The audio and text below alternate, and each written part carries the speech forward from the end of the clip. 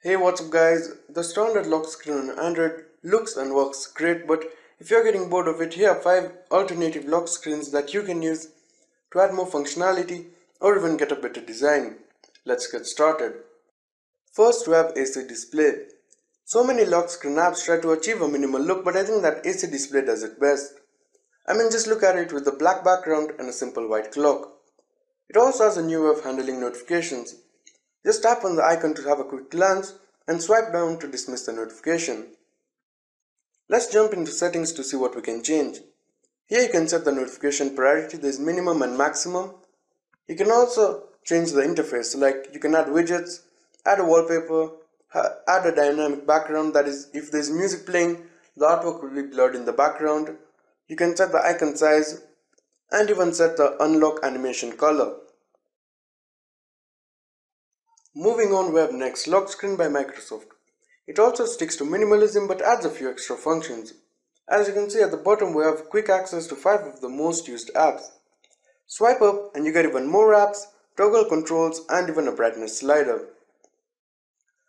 The wallpaper is changed daily as the lock screen uses Bing's wallpaper of the day.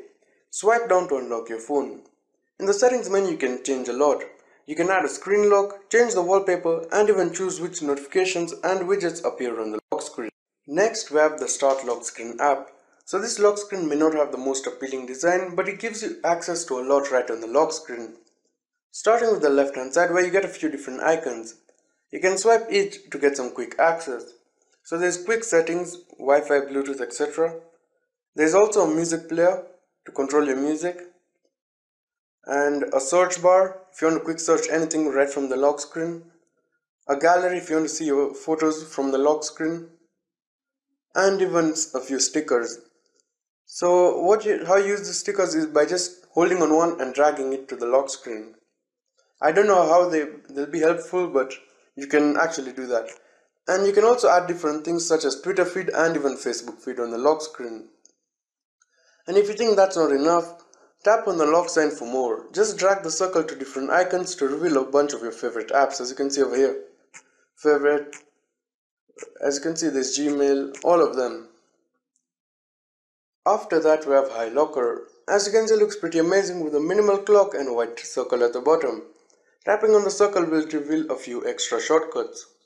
Swipe right and you get to see upcoming events and reminders along with the next day's weather. The settings menu also brings a few extra options such as changing the unlock style, clock style, as you can see the menu to choose from, the message seen on the lock screen, and even the slider shortcuts. As you can see, you can assign 5 of them. Finally, we have ColaCore, which is all about applying different themes to get a unique lock screen. So there are very many themes to choose from. As you can see, there's minimal, colorful, and even live lock screens.